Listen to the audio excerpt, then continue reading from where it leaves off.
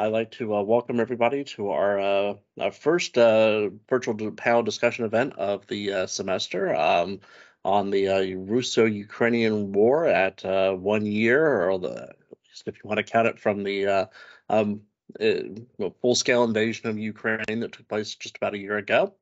This is a virtual panel discussion hosted by the Department of Political Science and our School of Education Behavioral Sciences, and it's co-sponsored as well by the MGA Political Science Student Organization, and the Alpha Mu Zeta chapter of Pi Sigma Alpha, which is the National Honorary Society for Political Science Research and Students.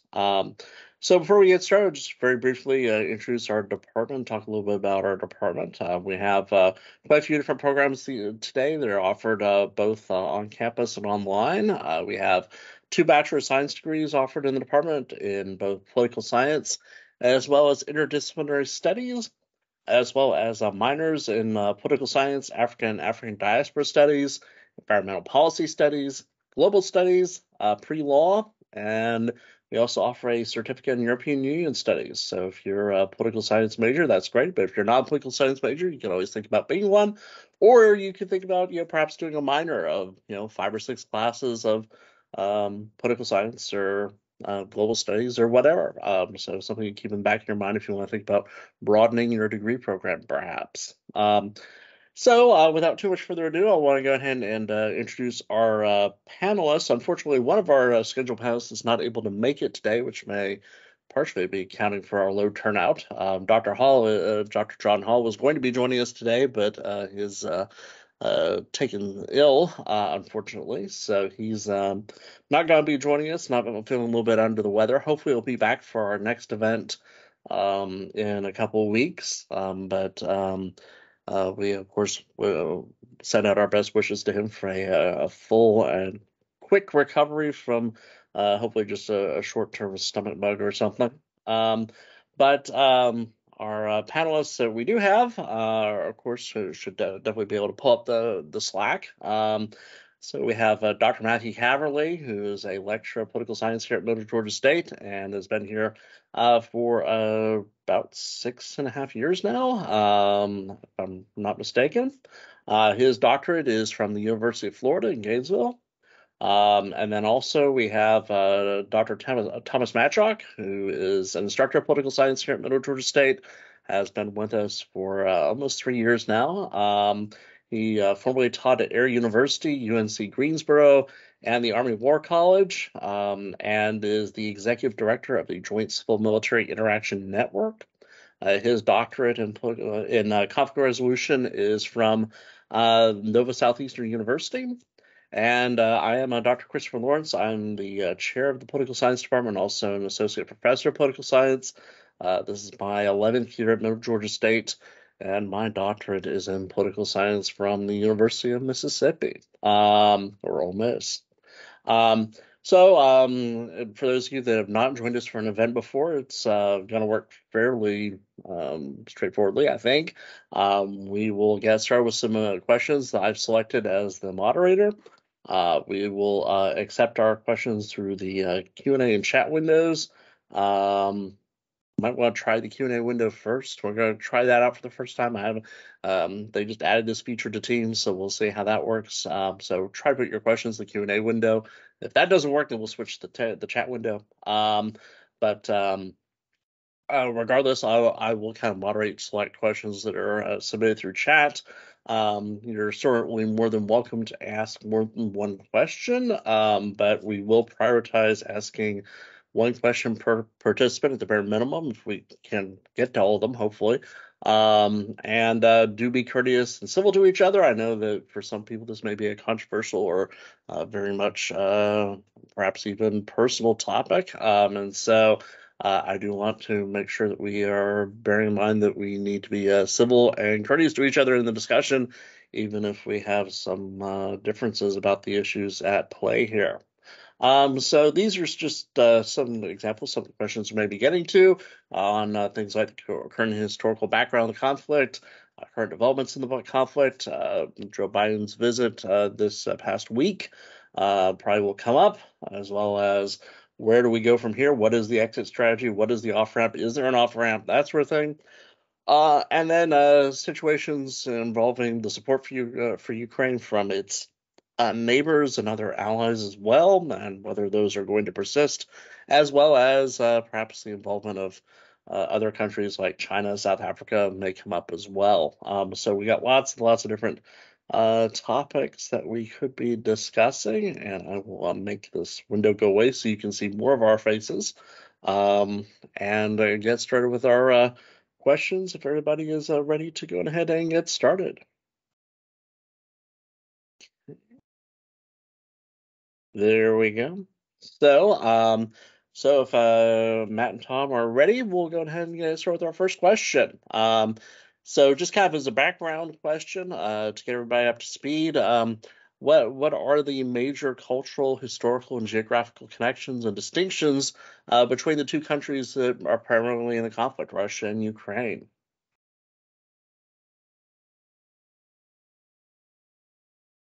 I don't know if Matt, if you want to start, or I don't know if so. I'm willing to start if unless Tom. Okay.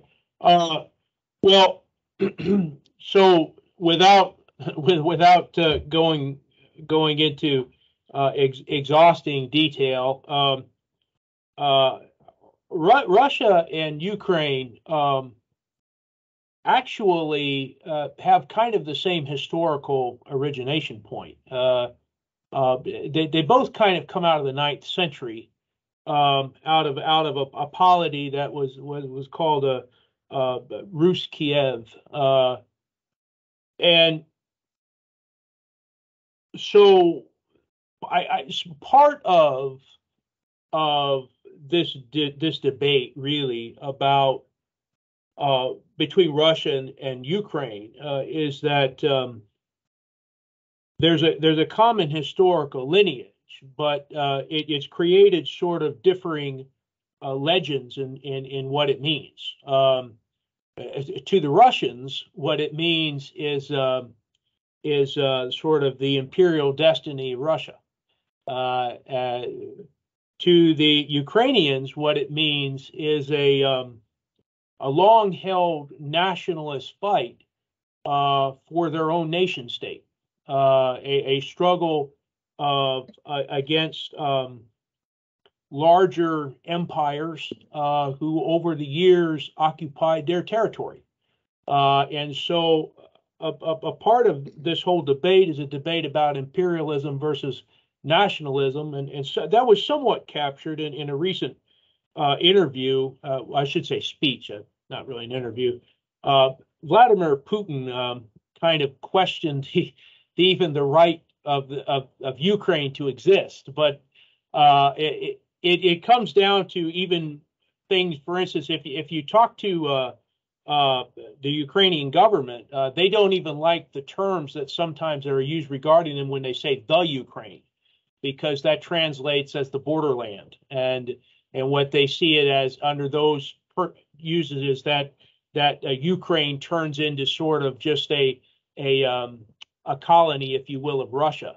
And so that is what I would think. I'm sure Tom's going to come in here and expand on this, but I would say that that's kind of, they have a mutual origination point, but that the interpretation of what that origination point means lies at the heart of the conflict between these two countries. And of course, their differential power. Again, you got an imperial force versus a national force. So I will shut up now. No, great, Matt. And there's not much I can add to what you how you described it. But however, what I would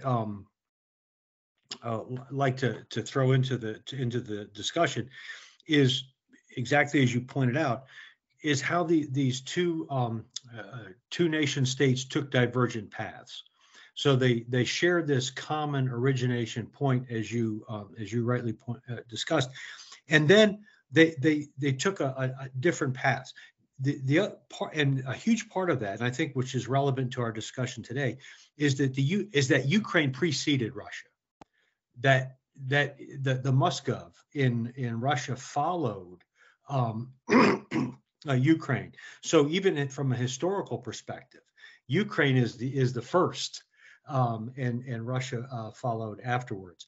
And I think that's relevant today. Certainly, it was relevant in the late 1800s, early 1900s, in the Russo-Russian Crimean War, and so forth and so on.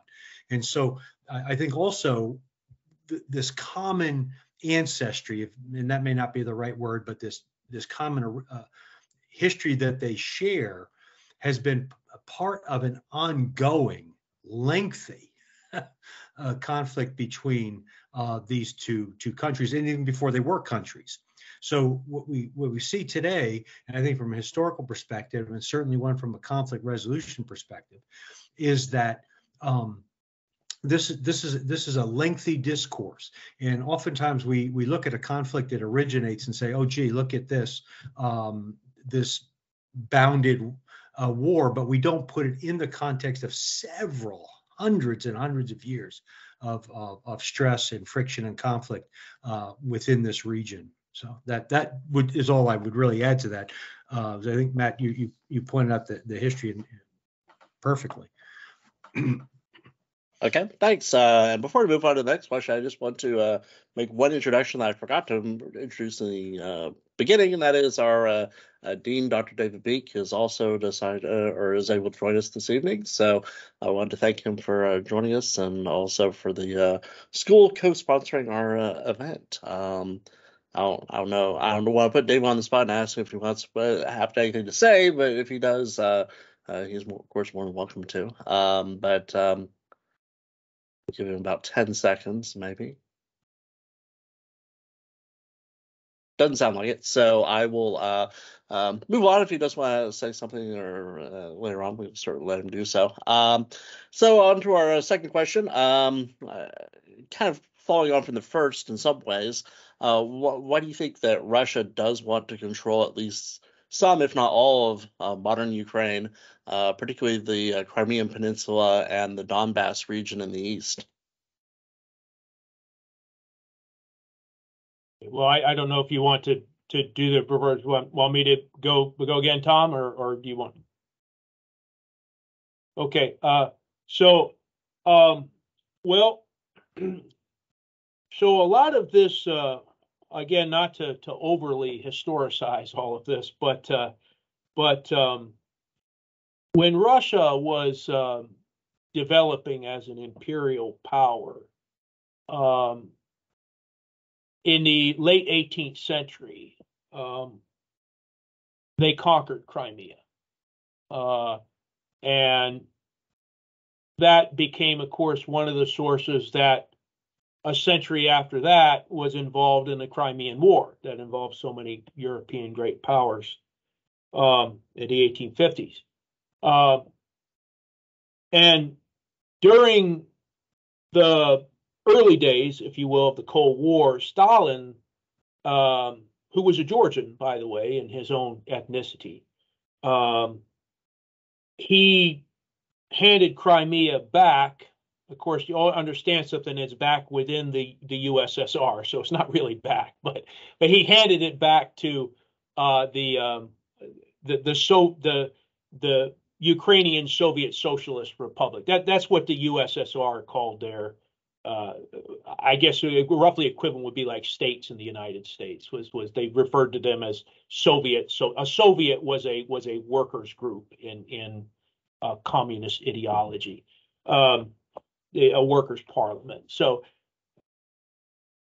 that's, and even for that matter, speaking of sort of one of the great Soviet leaders, Brezhnev was himself a Ukrainian. The part of this is that one of the ways in which Russia imperialized was that Russia used to do a lot of sort of internal colonization. They would move peoples around. So they would move people out of places. They would also move people into places. And so they settled Russians into what ostensibly you could think of as Ukrainian territory. They also took Ukrainians out of that territory and spread them and other places. And then they opened up avenues for an internal immigration or migratory process. For instance, large numbers of Ukrainians migrated toward the more Asian side of Russia back into the 19th century, the 18th and 19th centuries. So they did a lot of this kind of stuff, and it was one of the ways in which they imperialized. And so the Americans made a big deal about this as sort of against the Soviets, but the truth of the matter, this was something the Russians have always done. This is Russia being Russia. One of those areas that wound up with a lot of settler population of Russians was the Donbass region. So basically, eastern Ukraine and the Crimea, which is in southern Ukraine, are pockets of Russian migrants that have now lived there in many cases for generations and have built up their own cultures and so on and so forth. So much so that you could find in certain places in Ukraine, you can utilize the Russian language alternatively to the Ukrainian language because of openings. Different Ukrainian leaders have had differing relationships with different Russian leaders. But that's what's happening. So what Russia has claimed, what Putin has argued, is something that, and I'll let Tom talk more about this because he's the expert here, but it's referred to as irredentism. But the idea is that you take back territory that you once held.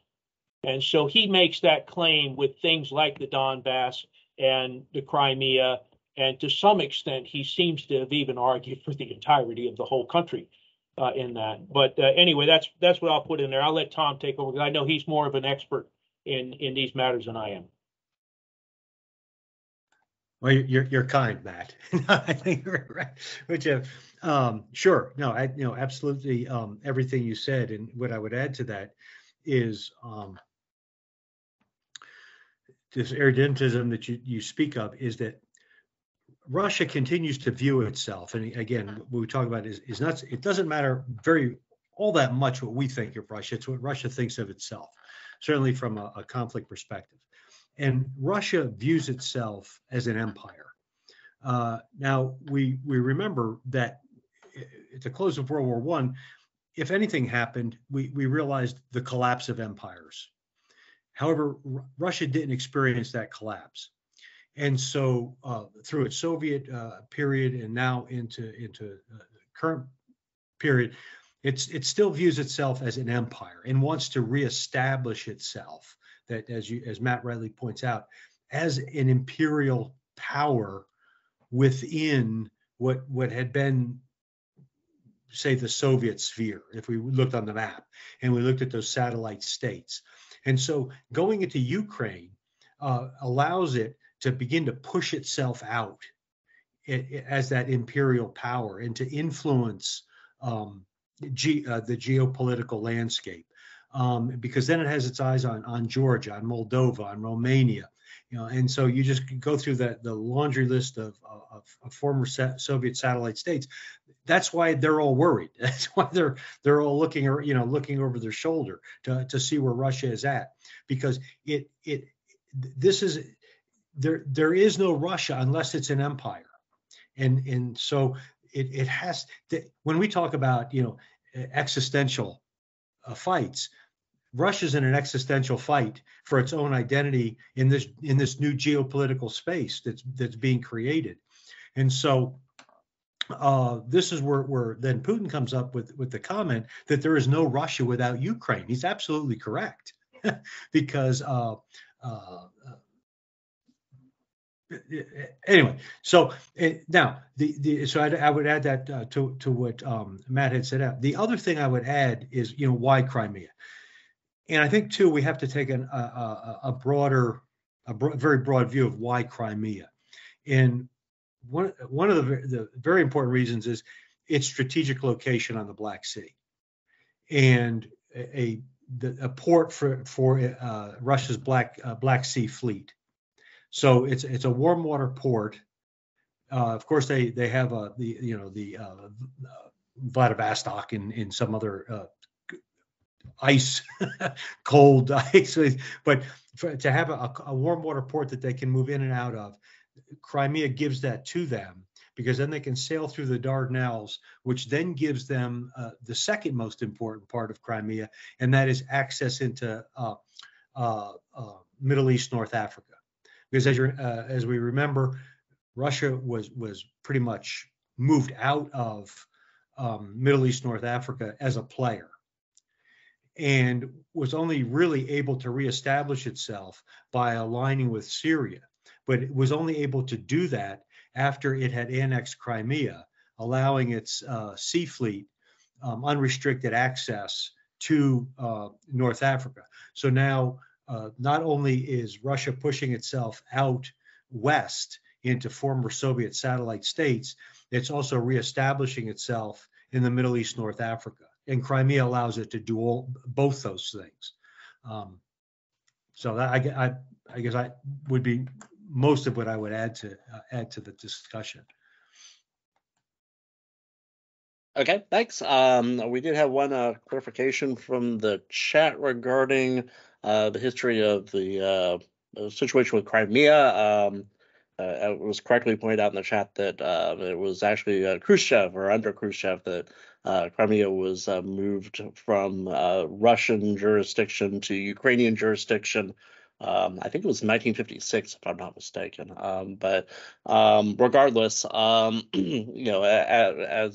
Matt rightly pointed out, within the Soviet Union, that was kind of an academic exercise, since Ukraine had no real sovereignty of its own, or for that matter, Russia had no real sovereignty of its own either, under, at least in practice, in the Soviet era. So let's, I guess, our final kind of update sort of thing. Where do things stand compared to how they were when we last discussed this? I guess we last discussed this about 5 months ago in October. At that point, I think the Ukrainian forces were kind of on the offensive, if I'm not mistaken, in both the south and the east. It seems like things have kind of slowed down a little bit since then. But what would your take on the current status be, as far as where things stand, and where things, at least in the short term, seem to be going in terms of the battlefront and that sort of thing? I don't know if Tom, if you want to start on this one, since Matt started on the last couple, or Sure. No, I can do that. Yeah, I think that as you point out, Chris, we're almost at a point of stasis where both sides have slowed down. Certainly, the fighting has not necessarily slowed down, but strategic operations are coming to a stasis now. There's several reasons. One, the fighting season. This odd way of characterizing it, but it's certainly a concern. The other is just the logistical realities of having to resupply, to have to reconstitute. Certainly, when we look at Russia, it's trying to conscription, bring in more troops. It's trying to prepare itself for another offensive, which certainly Ukraine is waiting for. Now, and I think some of this flows into, as you mentioned, one of the questions about talking about Biden's visit and so forth and so on, and that is, what do we want to have happen here? I think if this year has told us one thing, it's that we really have not identified what our goals and objectives are in this fight between Ukraine and Russia. We've talked a lot about democracy. We've talked about a lot about the future of the West. We've talked, a lot about the fight in Ukraine is really a fight here for American hegemony in the world and our stature in the world, so forth and so on. But we really haven't articulated, what do we want to have happen here? Do we want Ukraine to win this war, or do we want Russia to lose this war? What will the world look like after there's some kind of resolution to what is happening now? And without that having been said, I think right now we also have military folks trying to figure out what's happening here? How do we move forward? How do we move the ball down the field when we don't have enough Leopard tanks, when the M1 tanks won't show up for another year, when we're not given enough, we're not giving artillery pieces with long enough ranges to hit logistical sites that the Russians have. So I think just the natural flow of events are causing things to slow down while all the forces are trying to figure out, okay, what's phase two of this thing? We fought ourselves to this kind of stasis, and now we have to. There has to be some type of activity that will move us to phase two. So I think that's where we're at right now. Is people, and again, Ambassador John Herbst wrote in writing with the Atlantic Council, brought this up as well, and that is, what are we trying to do here? President Biden's comment was, I think his quote was, we're with Ukraine as long as it takes, and I think part of that then is, as long as what takes to defeat Russia, to have regime change, to whatever. So I think if that made any sense, I think that's where we're at right now. Well, I think that more than covers everything, but I will add that so both sides are somewhat rearming during this time. So and both sides are reaching out to other potential partners to help them rearm. I was listening on a radio cast on NPR.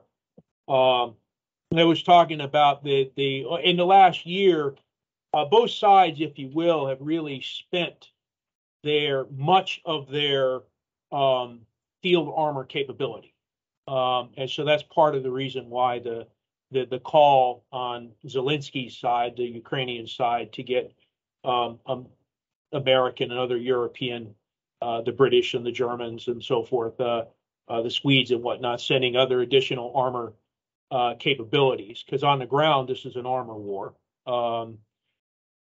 The Russians themselves now, I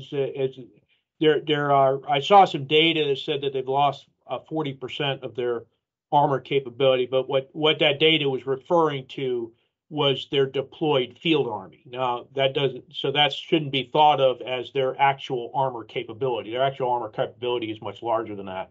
The Russians, quite frankly, have 2 million people in the reserves alone, and that's even without a more aggressive call up of their draft forces. But on both sides, what you have is they're replenishing. They're trying to replenish their armor stocks, and they're trying to replenish their manpower stocks. I saw another data. It was 200. The Russians have taken 200,000 casualties. Now that includes wounded and KIA. But the Ukrainian forces are much smaller. Writ large, they're much smaller. So they don't need to take as much to feel it more. And there is a difference also in the sort of ways of war.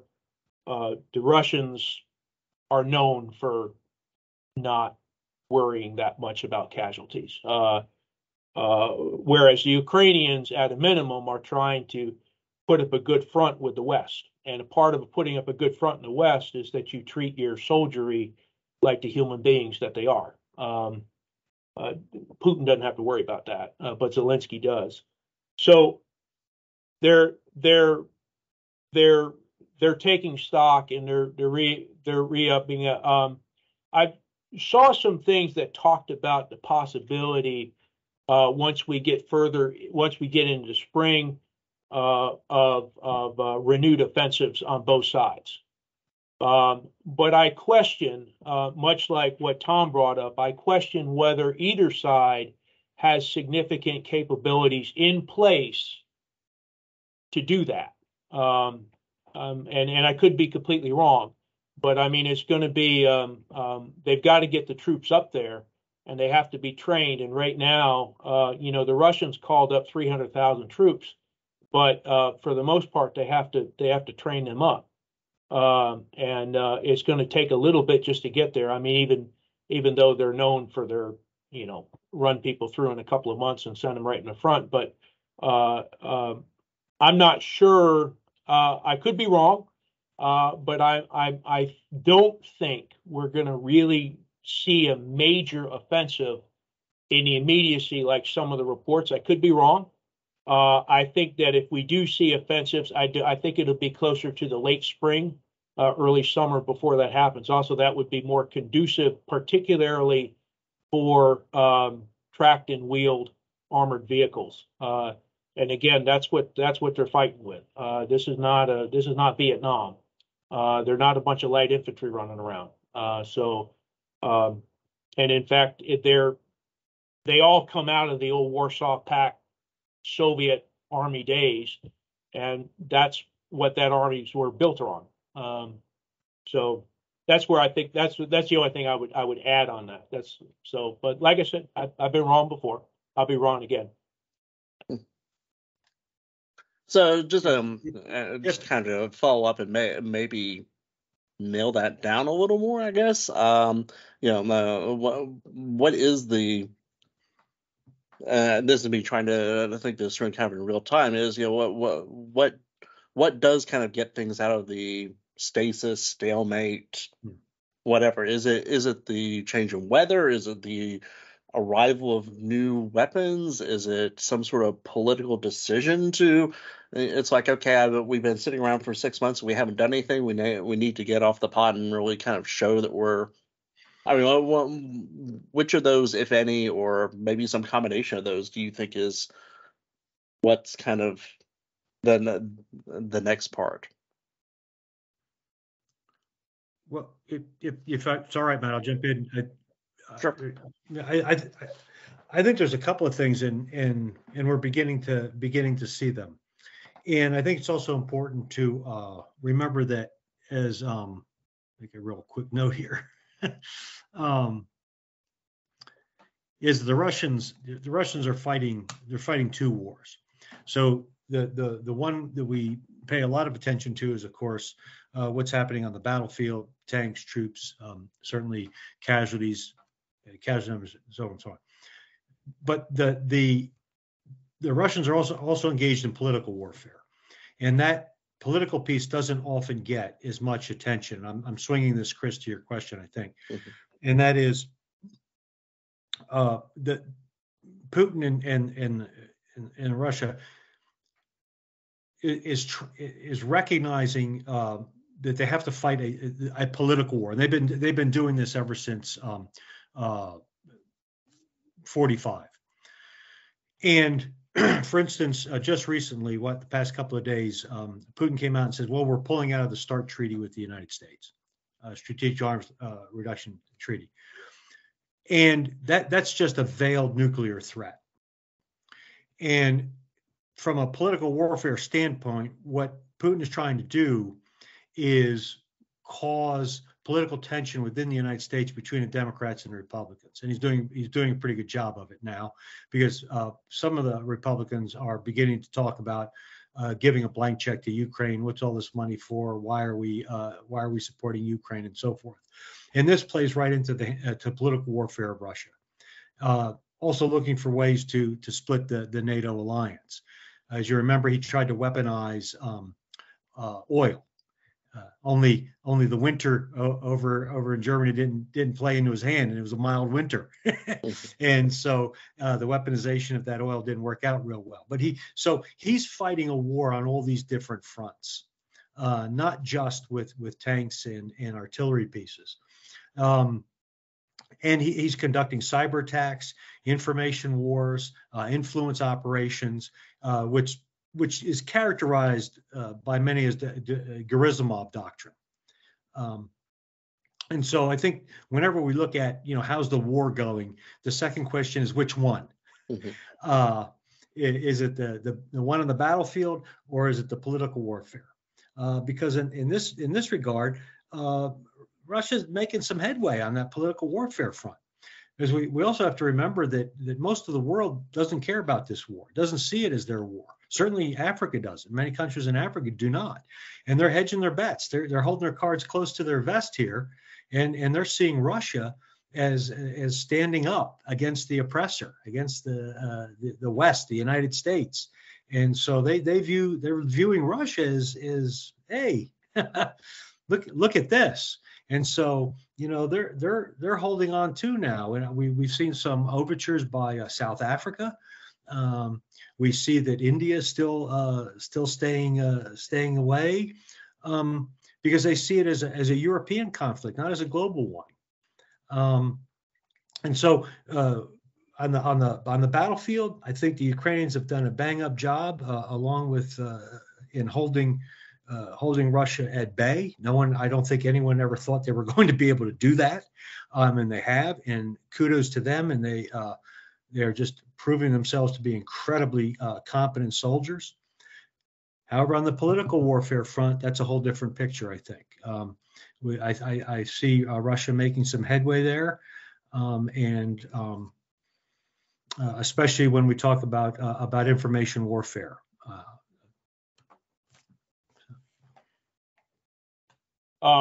Very good, Tom. The other thing I would add, a predictor point might be some kind of measure of critical mass. Once you got a critical mass on either side, where they thought they could conduct an offensive, they would. And on the political question, the famous Clausewitzian dictum, war is politics, and policy by other means. That's always going to be a factor. Again, I know I've listened to a cast on a radio cast about the Indians, and so the Biden administration is not too happy with India right now, because India is like, yeah, we're going to deal with the Russians because we need the Russians to hold the Chinese at bay. And so there's in some ways the conflict is looked at as an isolated, well, that's a them thing, but in other ways it's part and parcel of globalized of power orders, and this is an ongoing thing. But I think we should look on both sides, maybe for a certain degree of critical mass, and that might be a predictive point at that point if you're looking for a metric to try to measure from. Okay, great. So I guess kind of tying into the political question here, the political positioning. Obviously, as we said before, Joe Biden made a fairly unexpected visit to Kiev earlier this week or over the past week. What, if any, impact do you think that's likely to have on the conflict, both in terms of the situation on the ground in Ukraine, I guess, but also in that broader political question of, does this kind of rally support in the West, particularly in a way that wasn't there, say, a few weeks ago?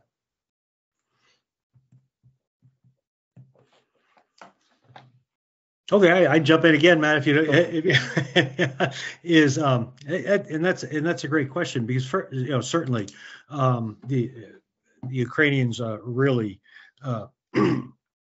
appreciated, I think, Biden's visit there. Certainly, the U.S. has been an incredibly key player in this. The United States has stepped forward and provided the leadership within NATO that has been needed to hold this alliance together in support of Ukraine. Now, so very specifically, and I'll just talk about one point regarding Biden's visit to Ukraine. Within Russia, it was viewed as humiliating to to Russia, that the president of the United States was able to come to Kyiv and walk around Kyiv with Zelensky while air raid sirens are going off. So just a slap in the face to Russia that this occurred. Also considering that Putin has never visited the front lines of his troops. And what that now has done is, if we look back too at Putin, his problems are really within his own country, coming from those further to the right than him. So the pressure and the criticism of Putin is that he's not been aggressive enough, that he's not been fighting hard enough. And so his political life right now depends on being even more violent and aggressive to keep the far right that's pushing against him away. And so now when Biden comes in and visits into Kiev, I mean, that far right now is even more animated and pushing against Putin. And ostensibly, that's one of the reasons he said, well, I'm going to pull out of the START treaty with the United States, was to do something to try and assuage the struggle he's having with the far right in his own country. Because when we talked back in October and when we talked back in February of last year, one of the things we talked about, well, if Putin's not there, if Putin is moved out of office, well, what we realize now is that the people behind him are even further to the right than he is. So we pretty much have to manage that as well. Do we deal with Putin, or do we deal with people that are even worse than him right now? And then that's really all I would add to that piece. But it don't. So it's always a major deal in national security policy when the president goes and gives a presentation, and particularly when the president links up with his opposite head of state for that country. So this has, at least in the short term, this has brought a level of public exposure, or I should say a re-exposure to the plight of the Ukrainians, to the perceived and real viciousness of the Russians, and of course the call and of that was, remember that President Zelensky not that long ago came to the Capitol and gave a speech to a joint session of Congress and about the recent deals. And so I think to some extent, Putin and Biden are both trying to kind of one up each other a little bit. This is kind of it's what the international relations theory like to call tit for tat, the old game theory type stuff. And that's what's going, because they're in a dance. They're in a power dance.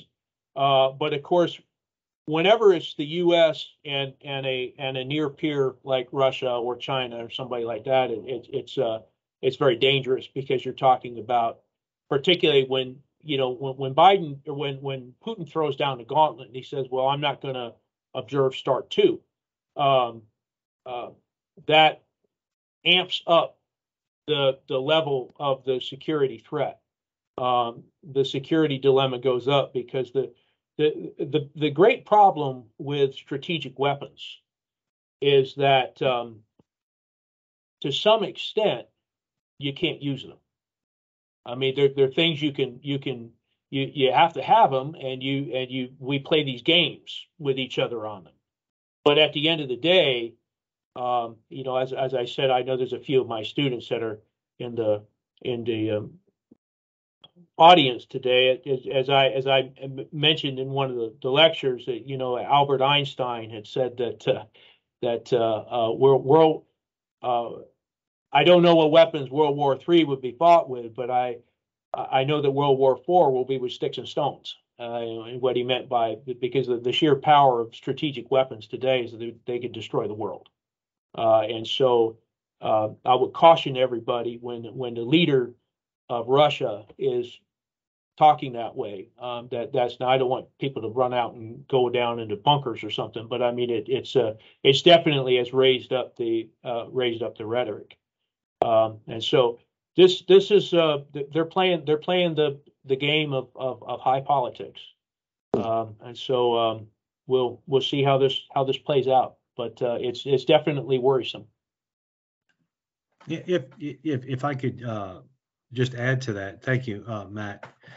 There is there's also, and I think it's important for us as well, and of course we're a political science department.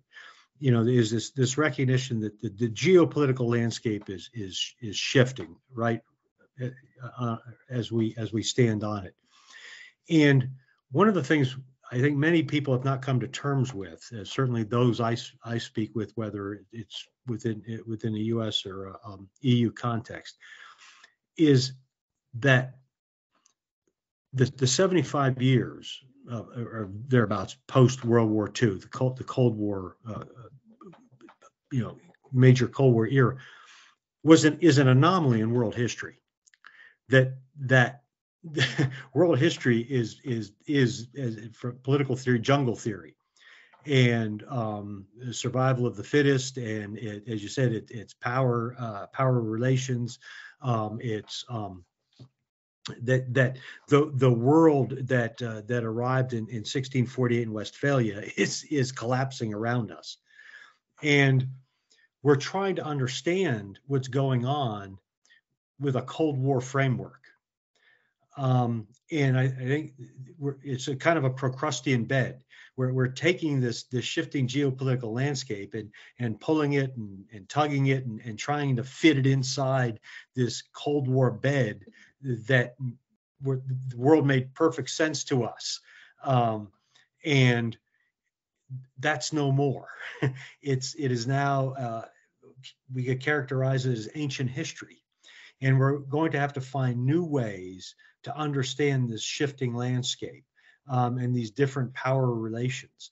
One of the things we talk about, Matt, as you talked about in class, one of the things we talk about in our IR class is that the two countries that benefited the most from the post-World War II framework and the institutions of peace were Russia and China. And though they are now, as you said, near peers in this geopolitical landscape because they benefited so much from that post-World War II framework. And now we're having to deal with that. We're having to understand, what does it mean to have these three behemoths roaming this geopolitical landscape? And so that we're challenged as well in just trying to make sense of it. So getting back to an earlier point, and again, kind of want to follow up here on the propaganda value of Biden appearing in the Ukrainian capital, and by the way, also being able to ride a train to and from the Ukrainian capital. Can you imagine? You would think that would be like critical infrastructure. You would have taken out like in the first week of the war, but you can still like ride a passenger train to Kiev apparently, just like nothing. That doesn't sound like a very effective war on the Russians' behalf, from my perspective at least. But given the point about Putin in the front, I'm curious, and I don't have any specific recollection of this, but to my knowledge, he has not even set foot in Crimea since 2014. So, I mean, I realize that public opinion doesn't really work the same way in a near totalitarian, certainly authoritarian dictatorship that it does in, say, Western country. But obviously, the contrast of Putin not setting foot in all this, core Russia for the last 9 years versus, Joe Biden wandering around, the streets of Kiev like it's, Washington, D.C. How, I mean, I realize that's, how does Putin get to that point where he lets himself be embarrassed that way, I guess, is the question I'm trying to wrap my head around is, surely he has to have some sort of propaganda value. I mean, it's not like it's not like the Chinese are afraid to be seen in Tibet. So what's the deal there, I guess? Is it just that he doesn't want to provoke the Ukrainians by showing up in Crimea? Um, So one thing I would just add on on the issue with Kyiv. Remember that in the early days of either, if you want to call it the current war or the current iteration of the conflict dating all the way back to 2014, is that Putin tried to take Kyiv. mhm, He tried to take Kyiv, and he did it with massive strikes. The thing is, he couldn't get enough significant numbers of troops on the ground and so forth. He couldn't operate. What he tried to do is he tried to get it with an air war and rocket and artillery bombardment. And as Tom has pointed out, the Ukrainians somewhat surprised. Maybe didn't. I don't think they surprised themselves, but they surprised everybody else in their ability to be the David against Goliath. So that's part of what's answering the infrastructure issue there. He tried and failed, and he mostly did that because I think his people, his advisors, underestimated the will of the Ukrainians, and they overestimated the capabilities of the Russian rocket forces, the strategic rocket forces, for their ability to take out key infrastructure and have a whole thing collapse. And that's actually a common mistake that's happened throughout time. I mean, there was even in the United States back in the 1920s, they used to talk about Billy Mitchell was running around. Well, you didn't need armies anymore because you could win with bombers and so on, and balloons and dirigibles. And of course, World War II happened, and we dropped a ton of bombs. And at the end of the day, you needed infantrymen to hold. You needed armor to take it, and infantrymen to hold the ground. And in some ways, warfare hasn't changed in that sense. So that's part of it. There was an underestimation. There was an overestimation. And when the propaganda point with Putin, I would say, is that this is just a guess. This is just a guess on his internal circle.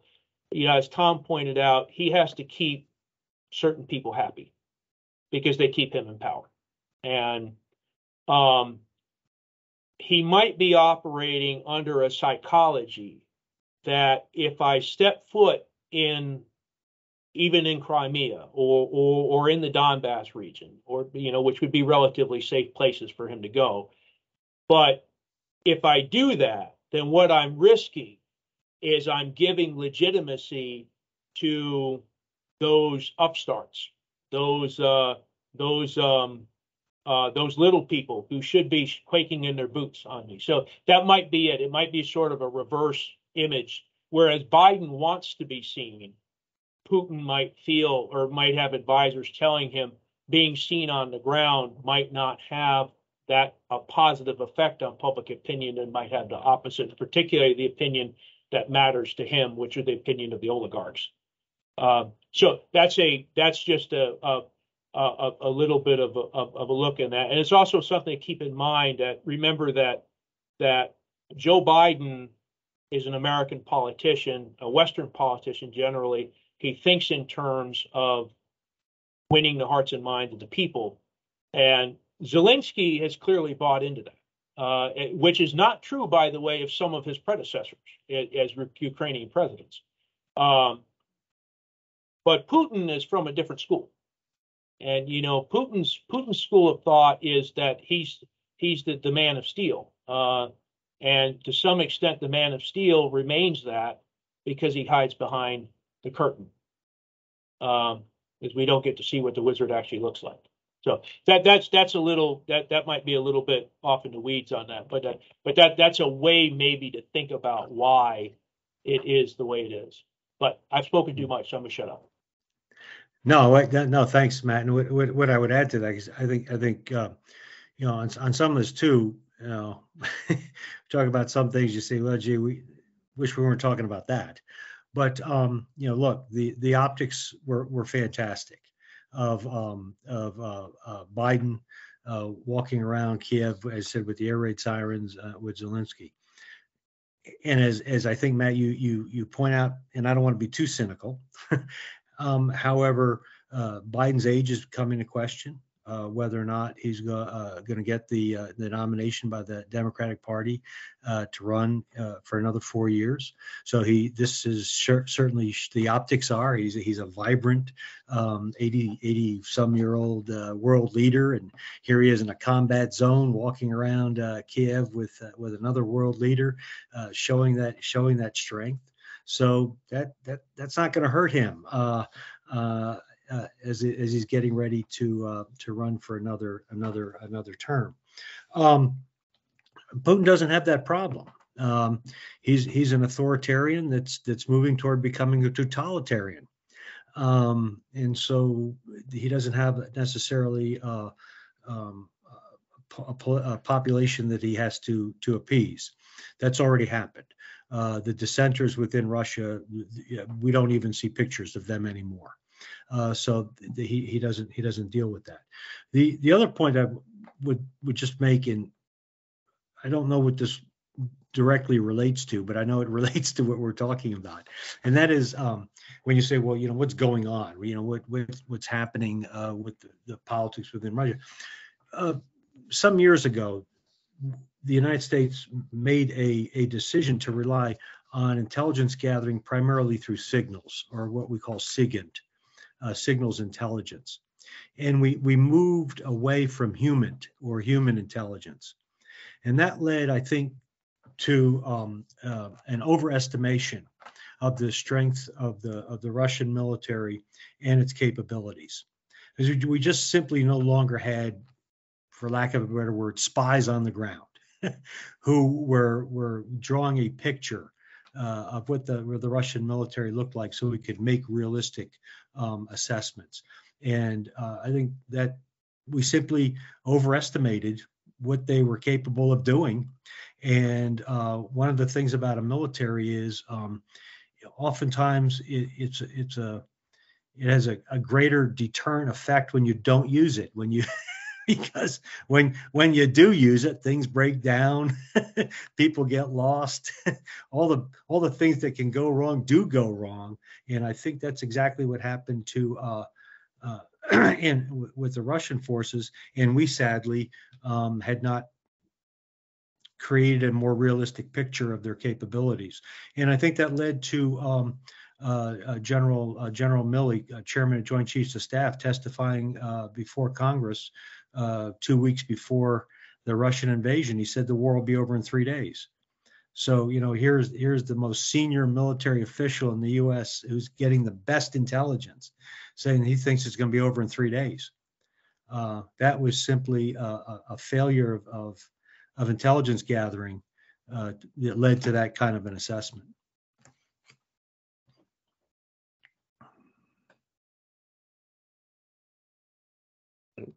Thank you. And by the way, I've been remiss in reminding our audience that if you have questions, please do post them in the chat. We do want to try to get to those. We have about 30 minutes remaining on the clock, so we definitely have some time for audience questions as well. But while you think about questions or don't think about questions, up to you. You don't have to ask questions.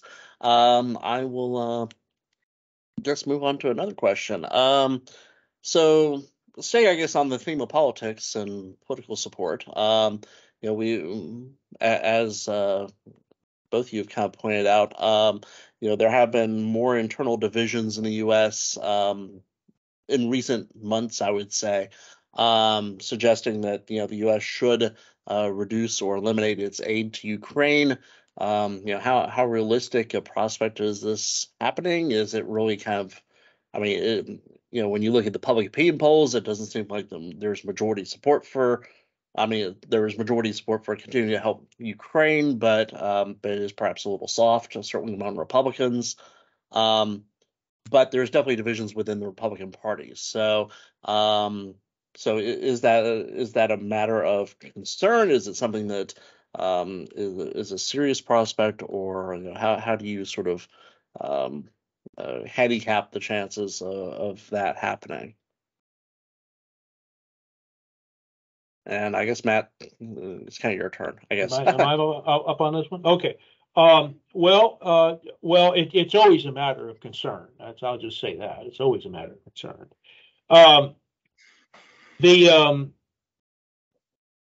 So the Biden administration has an advantage on this, in that the Senate is still under the control of the Democratic Party, and the Senate has overall a stronger role in foreign policy than the House when we compare the two chambers. Also, the Republicans, at least right now, are not unified around an opposition to the aid. There are factions that either are opposed to it or want reduction in aid. But so to make a full fight against the president on it, they have to come together within their own conference. And one of the things that we saw in the recent election of Speaker McCarthy is that conference is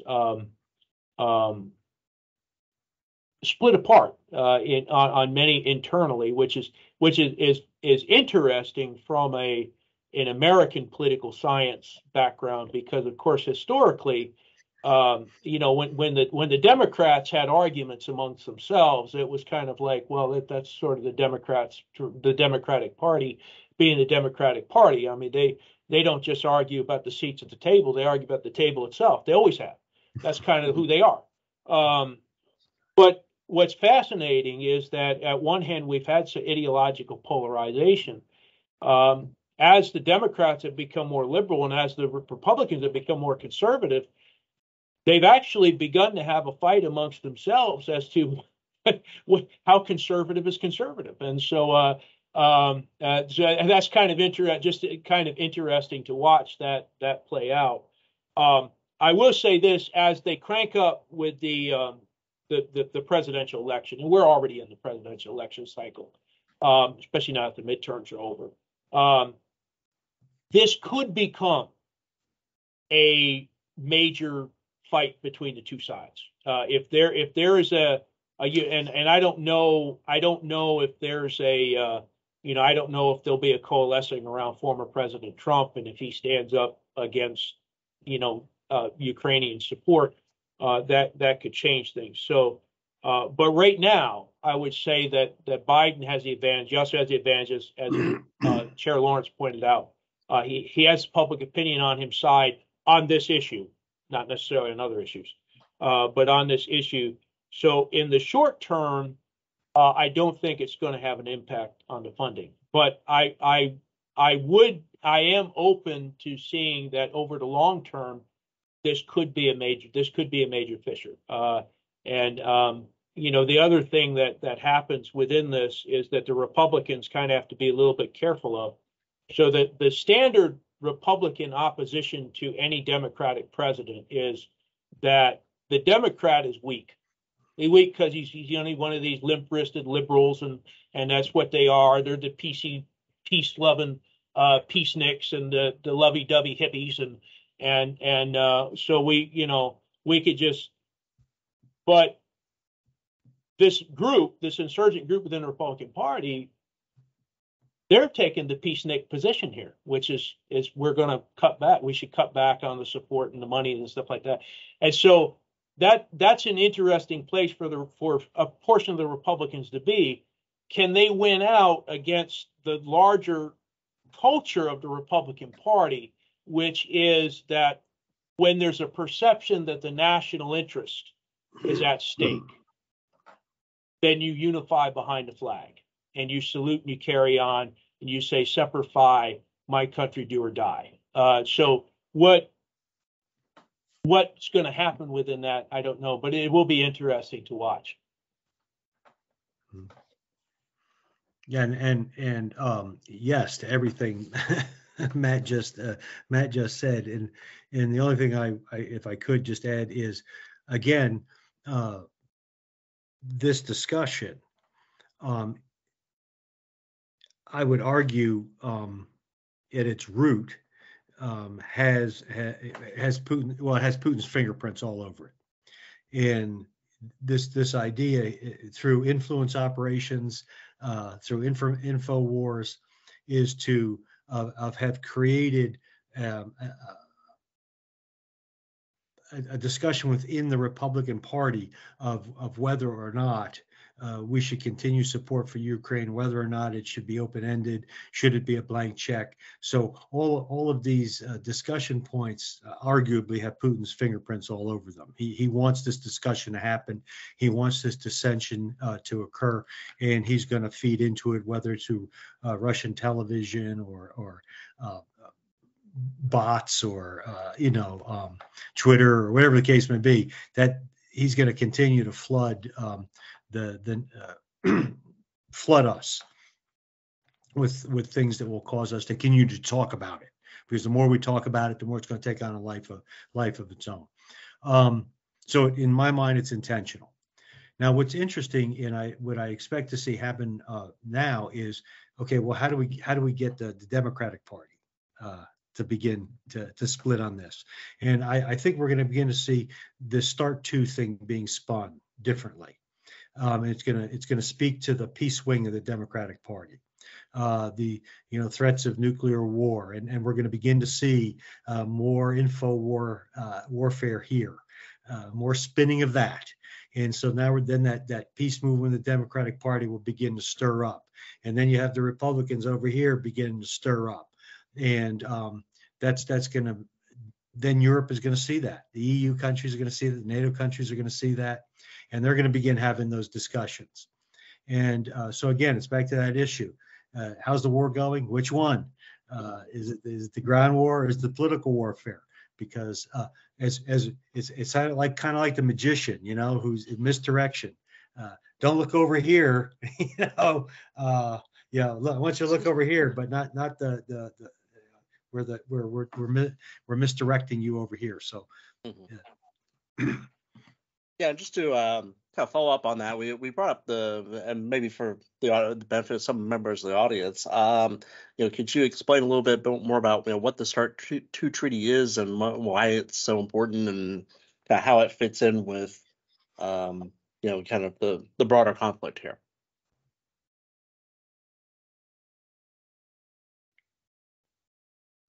Oh, well, I guess I can start, unless Tom wants to take this. No, go ahead. No pun intended, I'm sure. Okay. Yes. Untotally intended. Well, START stands for Strategic Arms Reduction Treaty, and it's a long of a series of treaties that have an intellectual and diplomatic lineage that dates back to the Cold War, and they really go all the way back to the 1960s with some efforts of the Kennedy administration, where they put the Test Ban Treaty in, and of course most famously the acronyms come out of Nixon's efforts with SALT. The Strategic Arms Limitations Treaty. So the difference between SALT and START was that START was about, we're going to reduce the cap of the number of strategic weapons, and what they mean by that is nukes at a lower level. So we're gonna cut off the arms race, the nuclear arms race. And so the SALT was we're going to limit the development, and the START was we're actually going to cut them back. And there was a no one which was called SORT, and we don't need to go into that. But SORT never got ratified, and we pulled out of it. But START 1 and 2. So this is 2 that's been cut out. So START 2 began to be negotiated, I believe, with the second Bush administration. It was implemented by the Obama administration, if I have my dates correct on that. And what Putin has done is he says, you know what, I'm not going to follow the treaty anymore. He says, so this is for something for the political science majors or those interested in it. You know, at the end of the day, Tom mentioned the Treaty of Westphalia. What the Treaty of Westphalia, 1648, what it really did is it instantiated the nation-state system. That it said that nation states have sovereign power. And so what that means is at the end of the day, if I'm a nation state and Tom is a nation state and we cut a deal, at the end of the day, we have that deal. But if I decide, you know what, Tom, I don't like you anymore. So I'm just not going to go by the deal because you know what, I'm a sovereign power of the land of Matt. Well, that's what Putin has done. And so that has always been a kind of a limitation on, you know, those people who talk about world government and all that stuff out there, is that the greatest limitation is the sovereign system. And so that's what Putin is doing. Yeah. Yeah, absolutely. Again, Matt, yes. And the only one thing I would add to that if you said, I apologize, that the START treaty doesn't talk to tactical nuclear weapons, which is one of the which is part of Russian war doctrine, is the use of tactical nuclear weapons. So right to your point, Matt, Putin picked START 2 as to say, well, I'm going to pull out of this, and of course that was meant to, I think, obliquely kind of speak to the threat of nuclear war. The other part of that was Russia wasn't following the START 2 treaty anyway. Inspections hadn't been going on anyway. So he said, I'm not going to do something that he already wasn't doing. So, but as kind of an info war thing to people who don't pay attention to the nuance of it, it comes off immediately as something that's threatening and, oh my gosh, we need to really pay attention here, not realizing that it doesn't address the tactical nuclear weapons, which right now are probably most likely to be in play if any nuclear weapon was, and that they weren't following it anyway. So much like the overflight treaty that pulled out of, the Russians weren't following it anyway. Okay. So we've had in our previous discussions, we've talked a lot about end games and exit strategies, and I mean, it leaves seems a little bit maybe premature at this point to talk about, particularly given what hasn't changed over the last few months. But is there has that really changed? Is there kind of any realistic settlement of this conflict that would be mutually satisfactory to all the parties? And if not, where do we go from here? Do we have just another frozen conflict like I guess arguably we had from 2014 to 2022? Do we have or something like South Ossetia again, or what? And is that something that realistically is going to be acceptable to the Ukrainians at this point?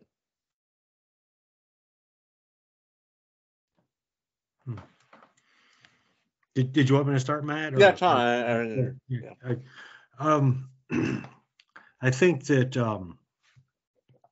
Zelensky said it very succinctly. He said, "This war started in Crimea and it's going to end in Crimea."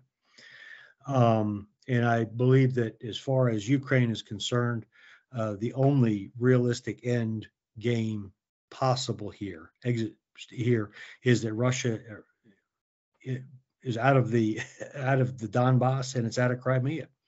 And I think the game changer in all of this, certainly those individuals who I've spoken with who say, and here in Germany, they talk about, it's time right now for peace talks, is the war crimes issue. I think they are so obvious and so flagrant that they in and of themselves have made any discussion of peace talks really hard to swallow, because you would have to sit down at the table with people who just clearly committed incredible war crimes in the 21st century. How do you leave that? I guess the world would have to ask itself: is it prepared to say okay to that? That shucks, we shouldn't have done that, but we still get to keep the Crimea and the Donbass. And back to the Westphalia piece, it makes a mockery then of the sovereign state system. If Russia is allowed to say that its intervention into the Donbass was because of Russian ethnic presence, let's look at all the borders that are going to change in Africa when the colonial powers set up borders that split ethnic groups. Those will now all come into question. So the only realistic end state I see for myself is I believe what Zelensky says: the war will end in Crimea when Russia leaves and leaves the Donbass. And I'm not. I think the outcome. I don't think we would be prepared for the outcomes if we allowed the present situation to stand, and what would occur in other parts of the world, what door we would open there. Yes, I agree with all of that. I agree with everything Tom said. I think that you open up a Pandora's box when you allow, if you will, the Russian way of war to be the accepted way of war. And now I would say this: I do think it's possible. Chair Lawrence here brought up something. I think it's possible that they could get into a kind of freezing of lines, like they did between 15 and 21. With limited incursions on each side and that sort of. I think that could happen again, mostly out of the extent because of the exhaustion of the field armies in play. But that is not a long-term solution. I mean, unless you want to say that the Korean War has been a long-term solution. Well, we've been sitting down, standing at artillery pieces facing north and south against each other now since '53. So I do think you could have something like that, but the difficulty is that if you have that, you're always going to have an opening for a new round of offensives and counteroffensives. You don't actually have. Unless you can negotiate a truce. But if President Zelensky sticks with his guns, and I think Tom is right on this, President Zelensky does not want to barter away Crimea, and he doesn't want to bar away the Donbass or really any part of Ukraine, because to a large extent he himself has tied. So we've talked a little bit about how Putin is tied to this war politically, but this is true of Zelensky as well. Zelensky's power base within his own country is that he has been able to rise above the fray of politics and be the war leader who holds the nation together, to include even the people who otherwise who stand kind of opposed to him, the opposition parties and whatnot, and the former leaders and so forth. So he also is between a rock and a hard place. on all of this. But again, I think if you have exhaustion on both sides, which you could definitely get to, now short of that, could the West get tired of buttressing the Ukraine? That's certainly a possibility, especially if there is a strong movement of the peace forces in Europe, and yes, the peace wing of the Democratic Party. And if that is, particularly if President Biden feels that his reelection is contingent on that, you might see, if you see a retreat of the West on this. Now, this is a little bit speculative. I don't think this will happen, but if you did, then that would be a gateway for the Russians to go in, and particularly if they successfully if they can build up an alliance with some of the other Belarus and Moldova and even bringing in monies and stuff from the Chinese. So the problem with wars is that they don't start well and they very often don't end well. And no matter what happens within this, there's going to be acrimony on both sides. And even if we do find a way to cease this conflict, it might just serve as a predecessor for a setting condition for a wider conflict that could come down. But a lot of it's going to come down: do we have support? Will we continue to support the Ukrainians? Will Putin be able to hold the oligarchs on his side? And either one of those goes a different way, you could have a different outcome. Yeah, if I could, and thanks for your comment, Matt. It makes great good sense. And as you're talking, it made me think of one. We look at North Korea, South Korea, and a demilitarized zone, or the case may be. It would be interesting to at least have the discussion of stabilizing the again, not giving up territory, but we'll just say, okay, as of this day, Crimea and the Donbass, Putin's already annexed Donbass. I mean, so he's calling that Russian territory anyway. Is that we go ahead and stop here, and the EU fast tracks Ukraine into the European Union, and we look at Ukraine as a de facto NATO state anyway.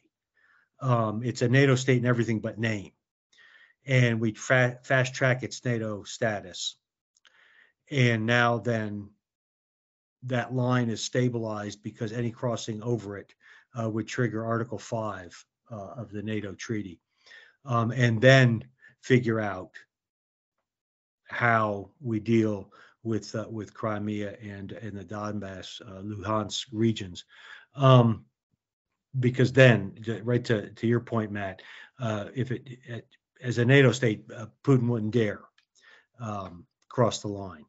But if we allow it to stabilize and Ukraine just to simply continue to be Ukraine, well, that's just a matter of getting my forces ready to go again at another point. And I think we in the West need to just realize Ukraine is right now a de facto NATO state, and quit talking around like it's something else, like it's our hired help defending the West, when in fact it's clearly in the West. And so, first step, fast track EU membership. Second, fast track NATO membership, and then use Article 5 to stabilize the situation that then could set up meaningful peace talks.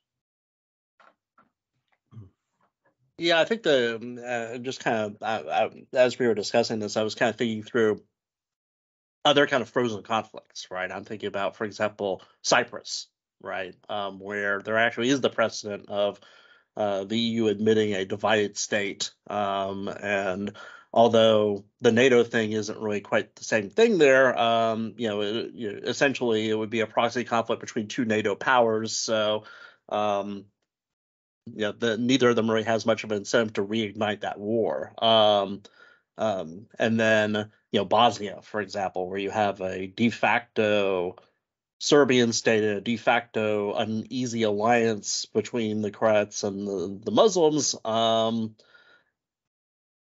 Is either of those things kind of the model here for what could come about, where essentially you have a de facto autonomous Donbass and Crimea that isn't legally part of Russia, but kind of is. But again, at the end of the day, right, is that acceptable to the Ukrainians? Is that acceptable to the West? Is that acceptable to Putin? Right? Because clearly Putin has staked out the issue. This is as Russian as Moscow, right? And of course, Zelensky has staked out that the Donbass is as Ukrainian as Lviv, right? So, I don't know. No, I think as you said, the Balkans provide us with a framework that we could look at. Again, Kosovo for that matter. We'd have to play with it a little bit, but I think there's a framework there that we could look at, and certainly have colleagues in the Slovenian Ministry of Defense, and this is one of the things we talk about, is looking at the Balkan Wars and current situation in the Balkan states as a kind of a model for what we might be able to push forward in Ukraine. Okay, I would agree. I would agree that the only thing that I would say on it, that the challenge is going to be, you could box Serbia in. You could box Serbia in, which is what NATO did, led by the U.S. You can't do that with Russia, that's going to be where the rubber meets the road. That's going to be the problem. But I completely agree. That could be a potential way out of this. Autonomous regions, a no man's zone. We do stuff like this all. For God's sakes, we still got the Egyptians and the Israelis separated from the October War. So I mean, it's we've done this before. We could do this again, but the difficulty is that it's Russia, right? And Russia's big and Russia's powerful. Yeah, that's a good point. I mean, I guess as you said, right, it is the like I said, we do have plenty of these frozen conflicts, right? Some work out better than others, perhaps, but I hadn't even thought of the Israeli-Egypt Sinai sort of situation, right?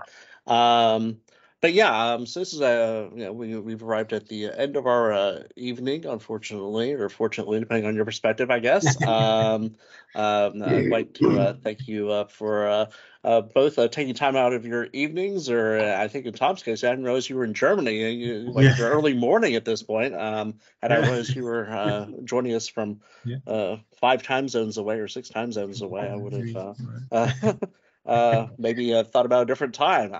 But thank you, Tom. Thank you, Matt. And thank you all for joining us. If you do have any questions for our panelists, feel free to email us. We're happy to answer any questions you might have. Not as lively an audience as usual, but that's par for the course, I guess, sometimes. Dr. Beek also like to thank, I don't know if you saw in the chat, he thanked you both for your participation as well. Just one little piece of housekeeping before we adjourn for the evening. Our next discussion event, we have it planned for 2 weeks from Thursday, so a little bit of a time difference. So it's going to be Thursday, the 9th. We're going to be talking about state politics. The lineup is not quite set yet, but state politics is going to be the main topic as we approach the end of the legislative session in the next few weeks. So I know that Dr. Lester is definitely going to be participating, and I believe Dr. Hall will also be participating as well. We'll see if anybody else will be joining us as well for that, but hopefully y'all will join us as well as audience members and audience as well. And I'd like to thank you all for taking time out of your all's evenings, and as has been the case for our earlier discussion events, we'll be posting this on our YouTube channel later on, as soon as the transcoding and all that good stuff takes place, which probably be sometime tomorrow is when I get that posted. And you can find our past videos, including our past discussion events on Ukraine. I think we've had 2 or 3 now already on our YouTube channel, which is just youtube.com/@MGA Pulsi, which is also our short handle on other social media as well. We're also at MGA Pulsi on Facebook and Twitter as well. So thank you all again, and thank you all for joining us. And we'll see you hopefully in a couple weeks. That's good. Bye. Take it easy. Have a good evening. Good night. Thank you Thanks, for you too. participating, everybody. Take care. Thank you. Bye.